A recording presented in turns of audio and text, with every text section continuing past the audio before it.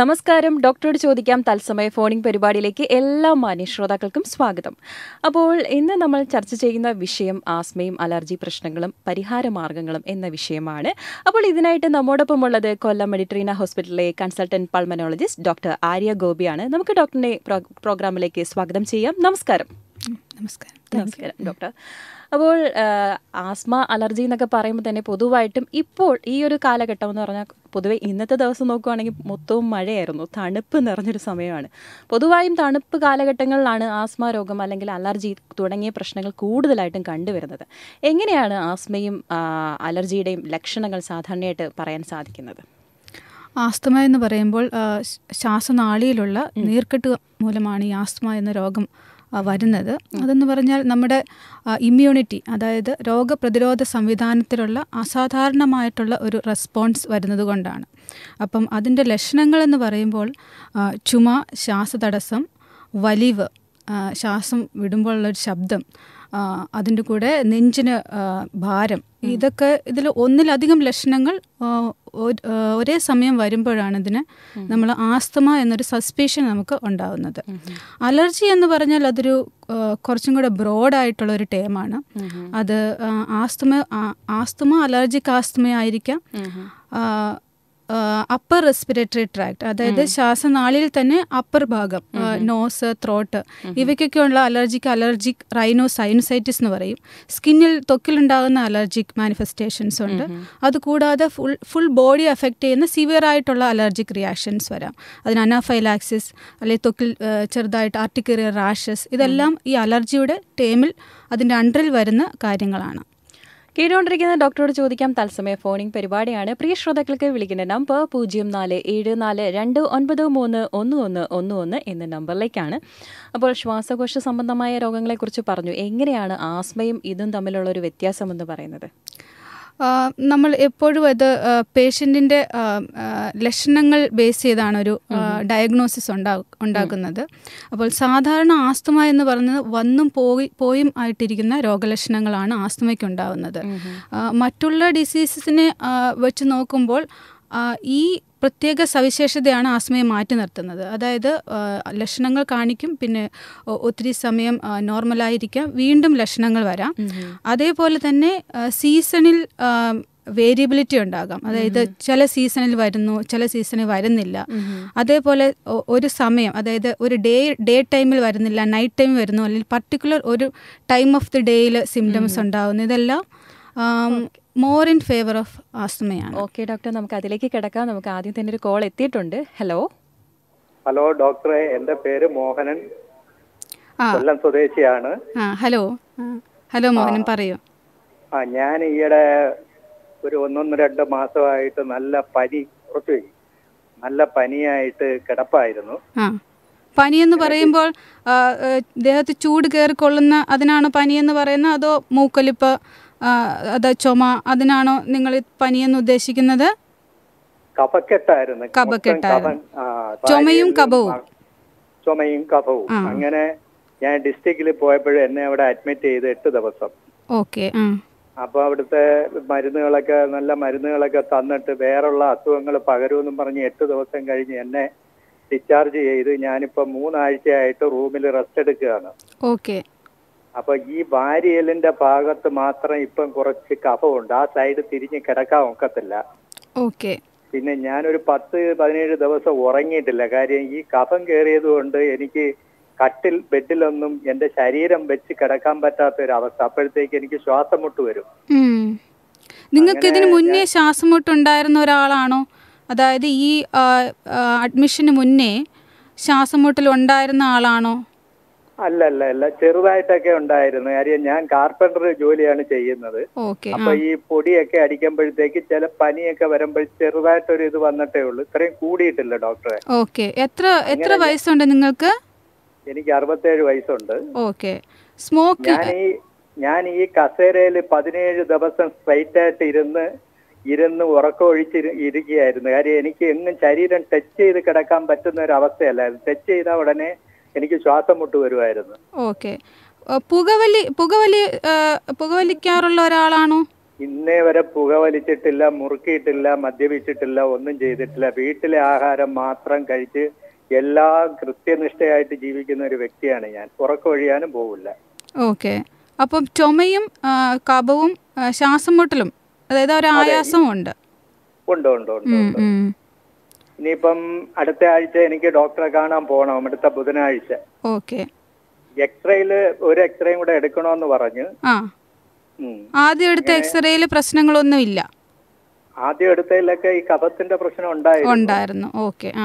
രണ്ടാമത് എടുത്തതിലും ഉണ്ടായിരുന്നു. ഇനി മൂന്നാമതൊരെണ്ണം എടുത്തിട്ട് എന്ത് വേണമെന്ന് വെച്ചാൽ ഡോക്ടർ പറയാമെന്ന് പറഞ്ഞു. ഓക്കെ.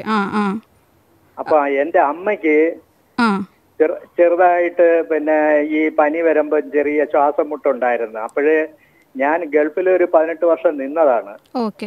ഗൾഫിൽ വെച്ചാണ് എനിക്ക് ഈ ചുമ അധികമായിട്ട് വന്ന് ഞാൻ അവധിക്ക് വന്നിട്ട് പിന്നെ തിരിച്ചു പോയില്ല. ഏത് കാലാവസ്ഥയിലാണ് കൂടുതലായിട്ട് ചുമ വരുന്നത്?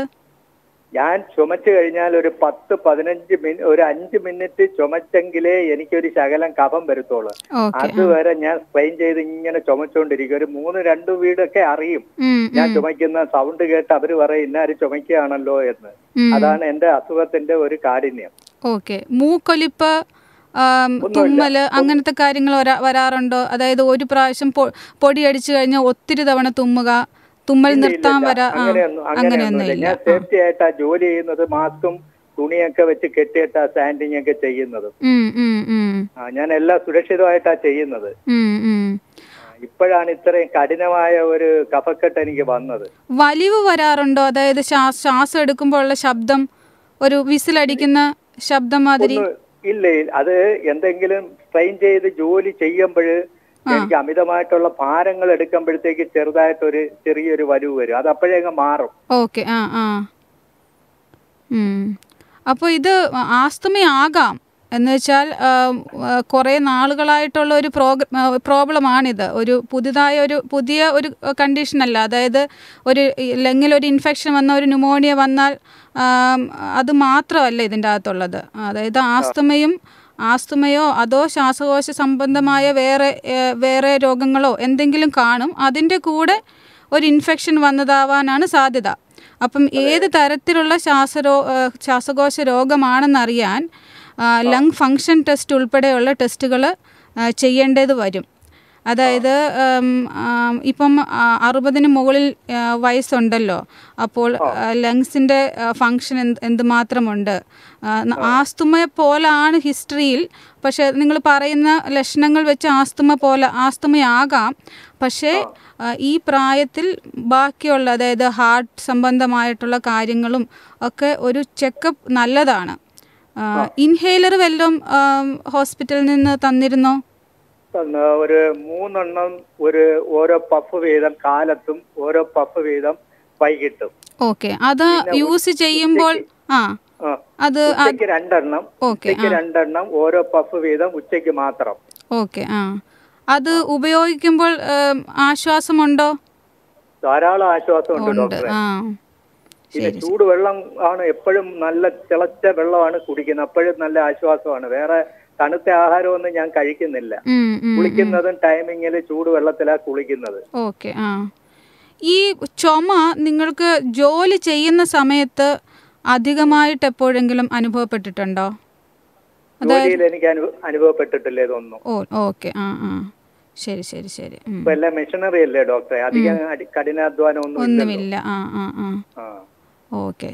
അപ്പോൾ ഇതാണ് ഇതിൻ്റെ അകത്ത് ചെയ്യേണ്ടത്. അതായത് പെട്ടെന്ന് ഈ ലങ്സിൻ്റെ ഫങ്ഷനൊന്നും ഇപ്പോഴേ അസസ് ചെയ്യാൻ പറ്റത്തില്ല.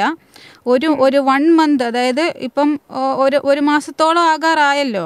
അപ്പം ഒരു 6 ആഴ്ച, അതായത് ഈ ഇൻഫെക്ഷൻ വന്നതിന് ശേഷം ഒരു 6 ആഴ്ചയൊക്കെ കഴിയുമ്പോഴേ ലങ് ഫങ്ഷൻ അതിൻ്റെ പൂർവ്വസ്ഥിതിയിലോട്ട് പോവുകയുള്ളൂ.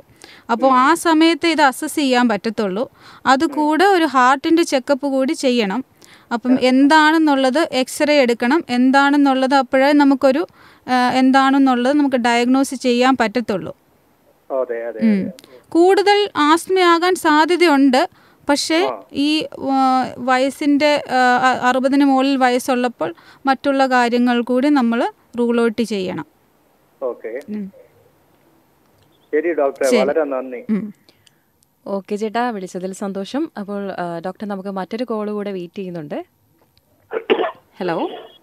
ഹലോ, നമസ്കാരം. നമസ്കാരം. ഓക്കെ ചേട്ടാ, ഡോക്ടറുണ്ട്, സംസാരിച്ചോളൂ.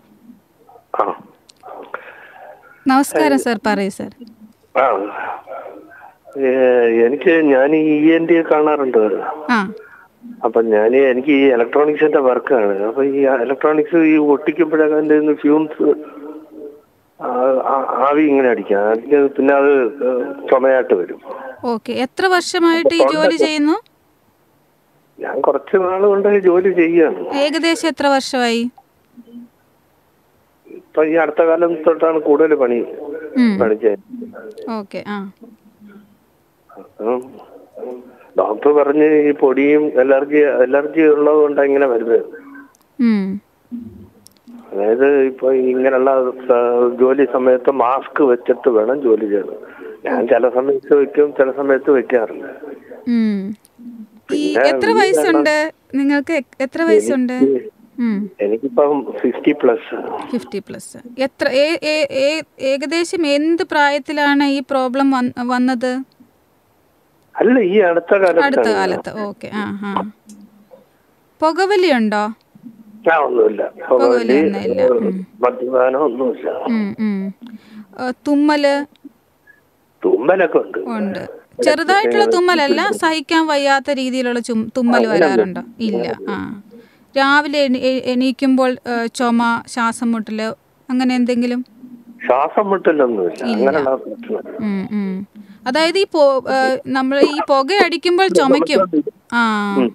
ഇതാണ് പ്രശ്നം. ഞാൻ വർക്ക് ചെയ്തോണ്ടിരുന്ന ഇപ്പൊ അങ്ങോട്ട് മാറി നിന്നപ്പോഴേ ഇതില് 2 കാര്യങ്ങളുണ്ട്. ഒന്നെന്ന് പറഞ്ഞാൽ നിങ്ങൾക്കിത് 50 വയസ്സിന് ശേഷം, അതായത് ഈ ആസ്തുമ എന്ന് പറയുന്ന അലർജിയൊക്കെ ഡെവലപ്പ് ചെയ്യുന്ന ഒരു സമയം എന്ന് പറഞ്ഞാൽ കുറച്ചും കൂടെ 40 വയസ്സിന് താഴത്തോട്ടുള്ള ആൾക്കാർക്കാണ് കൂടുതലും ലക്ഷണങ്ങൾ ആദ്യമായി കാണുമ്പോൾ വരുന്നത്. അതിനുശേഷം ഇപ്പോൾ 50 വയസ്സിന് മുകളിലുണ്ട്. അപ്പോൾ നമുക്കിതിൻ്റെ ഒരു ലങ് ഫങ്ഷനൊക്കെ എടുത്ത് നോക്കണം, അതായത് ഏത് തരത്തിലുള്ള പ്രശ്നമാണെന്നുള്ളത്. അത് ചുമ മാത്രമേ ഉള്ളൂ. ആസ്തുമ ചുമ മാത്രമായിട്ട് വരാമോ എന്ന് ചോദിച്ചാൽ വരാം, പക്ഷേ ബാക്കി കാര്യങ്ങളും കൂടെ നമുക്ക് നോക്കണം. അപ്പം അതിന് ഒരു ലങ് ഫങ്ഷൻ ടെസ്റ്റ് ചെയ്ത് നോക്കണം, എക്സ്റേ എടുത്ത് നോക്കണം. എന്നാലേ നമുക്ക് എന്ത് രീതിയിലുള്ള പ്രശ്നമാണെന്ന് പറയാൻ പറ്റുള്ളൂ. രണ്ടാമത്തെ കാര്യം, നിങ്ങൾ വേറെ എന്തെങ്കിലും ജോലി ചെയ്തിട്ടുണ്ടോ? അതായത് പുകയോ പൊടിയോ അടിക്കുന്ന മാതിരി? ഒരിക്കലും ചെയ്തിട്ടില്ല. അതായത് ഈ ഇലക്ട്രോണിക്സ് എന്ന് പറഞ്ഞാൽ എന്താണ് നിങ്ങളുടെ ജോലി? ഈ സോൾഡർ ചെയ്യുമ്പോൾ പ്രശ്നമുള്ളൂ. ഓക്കെ. പിന്നെ മൂക്കരിച്ചിലും ഉണ്ടാവുക. അപ്പൊ ഈ മാസ്ക് ധരിക്കണം എന്ന് പറഞ്ഞത് മീൻസ് ധരിക്കുന്നത് നല്ലതാണ്. കാരണം എന്താന്ന് വെച്ചിട്ടുണ്ടെങ്കിൽ ഇപ്പോൾ ഓൾറെഡി നിങ്ങൾക്കൊരു രോഗലക്ഷണം കാണിക്കുന്നുണ്ടല്ലോ. അപ്പോൾ ഇത് ഇനിയും അതിനോട് എക്സ്പോഷർ വരുമ്പോൾ ഇനിയും ആ രോഗം കൂടാനുള്ള ചാൻസസ് ഉണ്ട്. മനസ്സിലായോ? ഇത് ആസ്തുമ ആകണം എന്നില്ല. അതായത് പുകയടിക്കുന്നത് കൊണ്ട് ലങ്സിൽ ഉണ്ടാകുന്ന ഡാമേജ് കാരണം COPD എന്ന് വേറൊരു രോഗം കൂടിയുണ്ട്. അതും ഈ ആസ്തുമ പോലെയുള്ള സിംറ്റംസ് ആണ് അതിലും വരുന്നത്. ആസ്തുമ പോലെ തന്നെയാണ് രോഗലക്ഷണങ്ങൾ അതിൻ്റെയും. അപ്പം അത് ഉണ്ടോ എന്നുള്ളത് നോക്കണം. പുകയും പൊടിയും ഫ്യൂംസ്, അതായത് അതെല്ലാം ലങ്സിന് ആക്ച്വലി ഡാമേജ് ഉണ്ടാക്കുന്ന കാര്യങ്ങളാണ്. അപ്പം അത് മാക്സിമം അത് അവോയ്ഡ് ചെയ്യാൻ നോക്കുക. അപ്പം അത് ചെയ്യേണ്ടി വരുമ്പോൾ ഇതുപോലെ മാസ്ക് ധരിക്കുക. കേൾക്കുന്നുണ്ടോ? ഇതിനെന്തെങ്കിലും ട്രീറ്റ്മെന്റ് ഇപ്പൊ എടുക്കുന്നുണ്ടോ? ഡോക്ടർ ചോദിച്ചു വർക്ക് എന്തോന്ന് ചോദിച്ചു. അപ്പൊ ഞാൻ പറഞ്ഞു ഇങ്ങനെ ഇലക്ട്രോണിക്സിന്റെ വർക്കാന്ന് പറഞ്ഞു. അത് പറഞ്ഞത് മാസ്ക് വെച്ചിട്ട് ചെയ്യണം, കഴിയുന്ന അവോയ്ഡ് ചെയ്യാനാണ് ഡോക്ടർ പറഞ്ഞത്. ഒഴിവാക്കാൻ പറ്റത്തില്ലെങ്കിൽ മാസ്ക് വെച്ചിട്ട് വേണം ചെയ്യേണ്ടത്. അത് മാത്രമല്ല, ഇപ്പൊ എങ്ങനെയുണ്ട് ലങ് ഫങ്ഷൻ എന്നുള്ളതും അസസ് ചെയ്യണം. കാരണം എന്താണെന്ന് വെച്ചാൽ ഇപ്പം നമ്മൾ ലങ് ഫങ്ഷനിൽ വളരെ വലുതായ ഒരു കുറവ് വല്ലതും കണ്ടിട്ടുണ്ടെങ്കിൽ ഈ ജോലി തുടരാമോ എന്നുള്ളത് നമ്മൾ സീരിയസ് ആയിട്ട് ചിന്തിക്കണം. കാരണം കുറച്ച് കാലം കൂടെ കഴിയുമ്പോൾ ഇപ്പോൾ ലങ് ഫങ്ഷനിൽ നിന്ന് വീണ്ടും താഴെ പോകാൻ സാധ്യതയുണ്ട്. അപ്പോൾ അത് അങ്ങനെ ഒരു സിറ്റുവേഷൻ വന്നു കഴിഞ്ഞാൽ ഇത് തുടരണോ വേണ്ടയോ എന്നുള്ളത് ചിന്തിക്കണം. അപ്പോൾ അതിനൊക്കെ വേണ്ടിയും എന്താണ് കാര്യം എന്നറിയാനും ഇത് എന്താണെങ്കിലും ഒരു ഇവാലുവേഷൻ ചെയ്യേണ്ടത് അത്യാവശ്യമാണ്.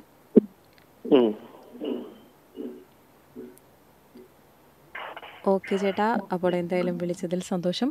അപ്പോൾ ഡോക്ടർ, നമുക്ക് മറ്റൊരു കോള് കൂടെ വെയിറ്റ് ചെയ്യുന്നുണ്ട്. എനിക്ക് തോന്നുന്നു ആ കോള് ബ്രേക്ക് ആയിരിക്കുകയാണ്. അപ്പോൾ മുന്നേ വിളിച്ച ശ്രോതാവ് പറഞ്ഞത് ജോലി സ്ഥലത്തെ പ്രശ്നങ്ങൾ, അങ്ങനെ വായു മലിനീകരണമൊക്കെ പൊതുവേ ഒരു ആസ്മയ്ക്ക് പ്രശ്നമായിട്ട് തന്നെ വരികയാണല്ലോ. മാസ്ക് നമ്മൾ കോവിഡ് ടൈമിൽ സ്ഥിരമായിട്ട് ഉപയോഗിക്കേണ്ടി വന്ന ഒരു അവസ്ഥയാണ്. ഈ തുടർന്നും ആളുകൾ ആസ്മയുള്ളവരാണെങ്കിൽ പോലും പൊടിയൊന്നും കയറാതിരിക്കാൻ മാസ്ക് ഉപയോഗിക്കുന്നത് കണ്ടിട്ടുണ്ട്. അത് നല്ലത് തന്നെയാണോ? പൊടിയിൽ നിന്ന് സംരക്ഷണം സാധാരണ മാസ്കുകൾക്കില്ല. പക്ഷേ ഇപ്പോൾ ഒരു ആൾക്കൂട്ടത്തിൽ നമ്മൾ മാസ്ക് ധരിച്ചാൽ നമുക്ക് കിട്ടാനുള്ള ഇൻഫെക്ഷനുകളുടെ ചാൻസസ്, അതായത് നമ്മളിൽ നിന്ന് മറ്റുള്ളവർക്ക് കിട്ടുന്ന ഒരു കാര്യത്തിലേക്ക് കടക്കാൻ നമുക്ക് അടുത്ത കോൾ എത്തിയിട്ടുണ്ട്. ഹലോ ഹലോ, നമസ്കാരം ചേട്ടാ, റേഡിയോയുടെ വോളിയം ഒന്ന് കുറയ്ക്കാമോ? ഡോക്ടർ ഉണ്ട്, സംസാരിച്ചോളൂ. ഡോക്ടർ, എനിക്ക് 52 വയസ്സുണ്ട്. ഓക്കെ. എനിക്ക് ഇടയ്ക്കിടയ്ക്ക് ഈ രാത്രി ഫാന്റെ കാറ്റൊന്നും കൊള്ളാക്കത്തില്ല. ഭയങ്കര തുമ്മലും മൂക്കൊലിപ്പും ഒക്കെ ഇടയ്ക്കിടയ്ക്ക് പിന്നെ അങ്ങ് മാറും. ഓക്കെ. രാത്രി മാത്രമേ ഉള്ളോ? രാത്രി തണുപ്പ് തട്ടിക്കൂടാ. തണുപ്പ് എന്തെങ്കിലും കഴിച്ചാൽ തൊണ്ടയൊക്കെ ഈ ടോൺസിൽസിന്റെ പഴുപ്പ് പോലെ വരും. തൊണ്ടയൊക്കെ ഇടയ്ക്കിടയ്ക്ക് ബ്രിഡ്ജിരിക്കണമൊന്നും കഴിക്കാത്തത്. ഓക്കെ. തണുത്ത സാധനമൊന്നും കഴിക്കാത്തത്. ഇനി തുമ്മലും മൂക്കൊലിപ്പും, അത് അതിന്റെ ഒരു മുന്നോടിയായിട്ടാണ്. തുമ്മലും മൂക്കൊലിപ്പം എന്ന് പറഞ്ഞ് എല്ലാ ദിവസവും തന്നെ വരാറുണ്ടോ, അത് ഇടയ്ക്കിടയ്ക്ക് വന്ന് മാറുന്ന ഒരു? ഇടയ്ക്കിടയ്ക്ക് മെഡിക്കൽ സ്റ്റോറിൽ നിന്ന് ഗുളിക മേടിക്കുമ്പോൾ അങ്ങ് മാറും. എന്ത് ഗുളിക കഴിക്കുന്നത്? അലർജിയുടെ ഗുളിക കഴിച്ചിരിക്കും. മെഡിക്കൽ സ്റ്റോറിൽ തരും. രാത്രി ചെറിയ ഗുളികകളല്ലേ രാത്രി കഴിക്കുന്ന? ഓക്കെ. അപ്പം അത് അലർജി പ്രശ്നമാണ്. അതിന് അലർജിക് റൈനോസൈനസൈറ്റിസ് എന്ന് പറയും. അപ്പോൾ ഇതിന് റെഗുലറായിട്ട് നമുക്കിത് പ്രശ്നമായി വരുന്നുണ്ടെന്നുണ്ടെങ്കിൽ നേസൽ സ്പ്രേ ഉപയോഗിക്കാവുന്നതാണ്. ഇല്ലയെന്നുണ്ടെങ്കിൽ ഇതേപോലെ വളരെ എന്ന് വെച്ചാൽ ഇപ്പോൾ ഒരു മാസത്തിൽ 1-2 തവണ വരുന്ന ഒരു പ്രോബ്ലം ആണെന്നുണ്ടെങ്കിൽ ടാബ്ലറ്റ് കഴിച്ചാലും മതി. പക്ഷേ ടാബ്ലറ്റുകളുടെ ഉപയോഗം വളരെ അമിതമായ രീതിയിൽ എടുക്കേണ്ടി വരുന്നു എന്നുണ്ടെങ്കിൽ നേസൽ സ്പ്രേ യൂസ് ചെയ്യാം അതിന്. അപ്പോൾ അത് മാഡം തണുത്തത് കഴിക്കുമ്പോഴേ തൊണ്ടയ്ക്ക് ഇങ്ങനെ പഴുപ്പ് പോലെ അത് തൊണ്ടയിൽ കഫം വരുന്നു, മഞ്ഞ കളറിലുള്ള കഫം വരുന്നു അല്ലേ? വെള്ള കളറിലുള്ള കഫം. അത് ഈ സൈനസ്, അതായത് അലർജിക് സൈനസൈറ്റിസ് ആണ്. അത് മൂക്കിന് 2 സൈഡിലുമുള്ള സൈനസുകളിൽ ഈ അലർജി വരുമ്പോൾ അവിടെ നിന്ന് കഫം ഇറങ്ങുന്നതാണത്. പക്ഷെ അത് ഒന്നും നമുക്ക് വരാതെ നോക്കാം. എങ്ങനെ? നമ്മുടെ കണ്ണാടി എടുത്തേ ഇങ്ങനെ വാ തുറന്നു നോക്കുമ്പോ മുറിഞ്ഞോണൊക്കെ ഇരിക്കും തൊണ്ട. തണുത്ത എന്തേലും. അപ്പൊ തണുപ്പ് കഴിക്കാതെ നോക്കൂ. ഇത് വരാതെ ഇരിക്കാൻ നോക്കുകയാണ് ഏറ്റവും എളുപ്പം. പക്ഷേ സ്ഥിരമായിട്ട് ഇപ്പോൾ ചിലർക്ക് വീട്ടിലെ പൊടി അടിച്ചാൽ തുമ്മൽ വരും, മൂക്കൊലിപ്പ് വരും. അപ്പം മാക്സിമം ഈ അലർജി അവോയ്ഡ് ചെയ്യുന്നതാണ് നല്ലത്. പക്ഷേ നമുക്ക് അത് അവോയ്ഡ് ചെയ്യാൻ പറ്റില്ലാത്ത ഒരു സാഹചര്യം ആണെന്നുണ്ടെങ്കിൽ നമുക്കിതേപോലെ മെഡിസിൻസ് ഉപയോഗിക്കാം. പിന്നെ നിങ്ങൾക്ക് എന്താ പറയുക, ഇത് ഒരു പർട്ടിക്കുലർ എന്ത് ടൈപ്പിലുള്ള എന്തിനോടാണ് അലർജി എന്ന് നോക്കാൻ പറ്റുന്ന കാര്യങ്ങളുണ്ട്, നോക്കാൻ ഉള്ള ടെസ്റ്റുകളുണ്ട്. അല്ലാതെ ഫാനിൻ്റെ കാറ്റ് കൊണ്ടായിരിക്കത്തില്ല. ചിലപ്പോൾ രാത്രിയിലാണ് നമ്മൾ ഏറ്റവും കൂടുതൽ സമയം നമ്മുടെ വീടിനുള്ളിൽ ചിലവഴിക്കുന്നത്. അപ്പോൾ വീട്ടിലുള്ള അലർജൻസിനോടുള്ള റെസ്പോൺസായിട്ടും അങ്ങനെ വരാറുണ്ട്. അപ്പം അത് അലർജി എന്ത് ടൈപ്പിലുള്ള അലർജി ആണെന്ന് കണ്ടെത്തി അതിന് സ്പെസിഫിക് ആയിട്ട് ട്രീറ്റ്മെൻറ്റ് കൊടുക്കാൻ പറ്റും. അലർജൻ ഇമ്മ്യൂണോതെറാപ്പി എന്നൊക്കെ പറയും. പക്ഷേ അതൊക്കെ നമുക്ക് അവോയ്ഡ് ചെയ്യാൻ പറ്റില്ലാത്ത കണ്ടീഷനിൽ കൊടുക്കാവുള്ളൂ. മനസ്സിലാവുന്നുണ്ടോ? അതായത് സ്ഥിരമായി 1-2 പ്രാവശ്യം ഒരു മാസത്തിൽ മൂക്കൊലിപ്പ് വന്നെന്ന് പറഞ്ഞ് ആരും സ്ഥിരമായിട്ട് മരുന്ന് എടുക്കത്തില്ല.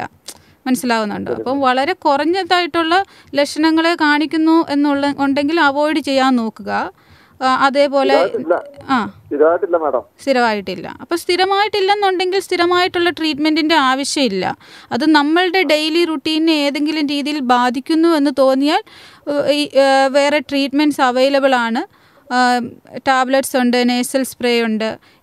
ആ അലർജി നമുക്ക് കുറയ്ക്കാനുള്ള കാര്യങ്ങളുണ്ട്. അപ്പം അതെല്ലാം നമുക്ക് ചെയ്യാൻ പറ്റുന്നതാണ്. ഓക്കെ ചേട്ടാ, വിളിച്ചതിൽ സന്തോഷം. ഡോക്ടർ, നമുക്ക് മറ്റൊരു കോള് കൂടെ വെയിറ്റ് ചെയ്യുന്നുണ്ട്. ഹലോ. നമസ്കാരം ഡോക്ടർ. നമസ്കാരം. ഞാൻ സോഫിയ. എൻ്റെ മോക്ക് 14 വയസ്സുണ്ട്. അപ്പൊ അവള് കൊല്ലത്ത് രാധാകൃഷ്ണൻ ഡോക്ടറിന്റെ ട്രീറ്റ്മെന്റിലായിരുന്നു. ഭയങ്കര അലർജിയും ആസ്മയില്ല, അലർജി ആയിരുന്നു ഭയങ്കര. ഓക്കെ, അലർജി എന്ന് പറഞ്ഞ എന്തായിരുന്നു ബുദ്ധിമുട്ട്? രാത്രി ഒരു കിടക്കുമ്പോ കുഴപ്പമില്ല, രാവിലെ ഒരു 8 മണി വരെ ഭയങ്കര തുമ്മലും ജലദോഷവും, പിന്നില്ല. ഓക്കെ, പിന്നെ അങ്ങ് മാറും. അങ്ങനെ കുറെ നാൾ ഗുളിക കഴിച്ചതിന് ശേഷം ഡോക്ടറാണ് അലർജിയാന്ന് പറഞ്ഞാണ് ഈ നൈറ്റിൽ കഴിക്കുന്ന ഒരു ഗുളിക തന്നത്. ഓക്കെ. പിന്നെ കുറെ നാൾ കഴിച്ച് പിന്നെ നിർത്തി. ഇപ്പൊ കുഴപ്പമില്ല. പിന്നെയും തണുപ്പ് വരുമ്പോ അലർജി ഭയങ്കരമായിട്ട് ബുദ്ധിമുട്ട്. ഇപ്പം ആ ഗുളിക കഴിച്ചതിന് ശേഷം ഇപ്പൊ രാവിലെ തണുപ്പല്ലാത്ത സമയത്തില്ല പ്രശ്നം? ഞാനൊരു ജൂൺ വരെ കഴിച്ചു, പിന്നെ നിർത്തി. ഇപ്പൊ കൊടുക്കുന്നില്ല. ഇപ്പൊ ഈ ഒരാഴ്ച കൊണ്ട് പിന്നെ അന്നത്തെ പോലെ തന്നെ പഴയതുപോലെ തുടങ്ങി. എനിക്ക് തണുപ്പായോണ്ടാന്ന് തോന്നുന്നു. ഭയങ്കരമായിട്ട് തുമ്മലും ജലദോഷവും മൂക്കൊലിപ്പും. ഒരു 8 മണി 9 മണി കഴിഞ്ഞാൽ ഇല്ല. ഇന്ന് ഫുള്ളുണ്ട്, കാരണം ഇന്നിപ്പോ തണുപ്പായോണ്ട് നല്ല പോലെ ഉണ്ട്. എത്ര വയസ്സായെന്ന് പറഞ്ഞ? 14 വയസ്സ്. 14 വയസ്സ്. അപ്പം ഇതും ഈ അലർജിയാണ്, മൂക്കിൽ അലർജിയാണ്. അപ്പം അതിന് ട്രീറ്റ്മെന്റ് എന്ന് പറയുന്നത് സ്ഥിരമായിട്ടുള്ള പ്രശ്നങ്ങളാണെന്നുണ്ടെങ്കിൽ നേസൽ സ്പ്രേ യൂസ് ചെയ്യണം. അല്ല, ഇടയ്ക്കിടയ്ക്ക് മാത്രമേ പ്രശ്നങ്ങൾ വരുന്നുള്ളൂ എന്നുണ്ടെങ്കിൽ ടാബ്ലറ്റ്സ് ആ സമയത്തേക്ക് മാത്രം വേണ്ടി യൂസ് ചെയ്യാൻ പറ്റും. പക്ഷേ നമ്മൾ എങ്ങനെ തണുപ്പ് സമയത്താണ് കൂടുതൽ. അപ്പം പിന്നെ നിങ്ങൾ വേറൊരു കാര്യം പറഞ്ഞു, നേരത്തെ ഇതുപോലെ വരുമ്പോൾ രാത്രി സമയങ്ങളിലായിരുന്നു കൂടുതൽ പ്രശ്നമെന്ന്. അപ്പം നമ്മൾ നേരത്തെ ഇതേപോലെ വിളിച്ച ഒരാളുടെ കേസിൽ നമ്മൾ ഡിസ്കസ് ചെയ്തുകൊണ്ടിരിക്കുകയായിരുന്നു ഇതേ കാര്യം.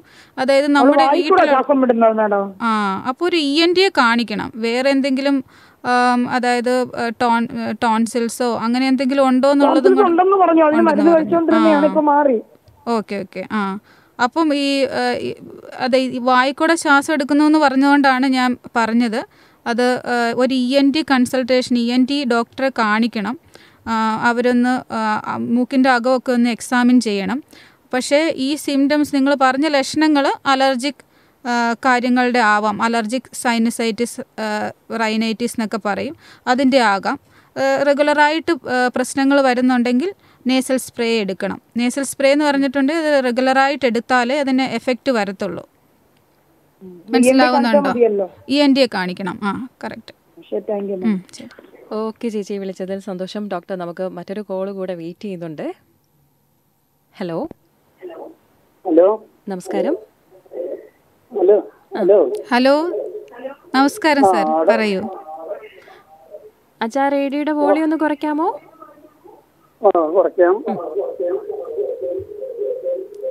അല്ലെങ്കിൽ അല്പം ആ റേഡിയോയുടെ അടുത്തുനിന്ന് ഒന്ന് മാറി നിന്ന് സംസാരിക്കുക കേട്ടോ. ഡോക്ടർ, എനിക്ക് 73 വയസ്സോളം ഉണ്ട് കേട്ടോ. എനിക്ക് ഭയങ്കര ശ്വാസം മുട്ടല. എത്ര വർഷമായി ശ്വാസം മുട്ടലുണ്ട് അച്ഛാ? എത്ര വർഷമായിട്ട് ശ്വാസം മുട്ടുന്നു? എത്ര വർഷമായിട്ട് ബുദ്ധിമുട്ടുണ്ട്? വളരെ ചെറുപ്പത്തിലേ എനിക്കുണ്ട്. ചെറുപ്പത്തിലേ ഉണ്ടെന്ന് പറഞ്ഞാൽ അത് അത്ര വലിയ കാര്യമാക്കി നമ്മൾ എടുക്കത്തില്ല. എന്നിട്ട് നമ്മൾ ESA മാത്രമുള്ള മരുന്ന് നമ്മൾ മേടിച്ച് കഴിക്കും. ആദ്യമേ നമ്മൾ പിന്നെ അത്താലിയൻ എന്ന് പറഞ്ഞ അത്താലിയൻ ചൂവിന്റെ ഗുളിക മേടിച്ച് കഴിക്കായിരുന്നു. അന്നേരം കുറച്ച് ആശ്വാസം വരും.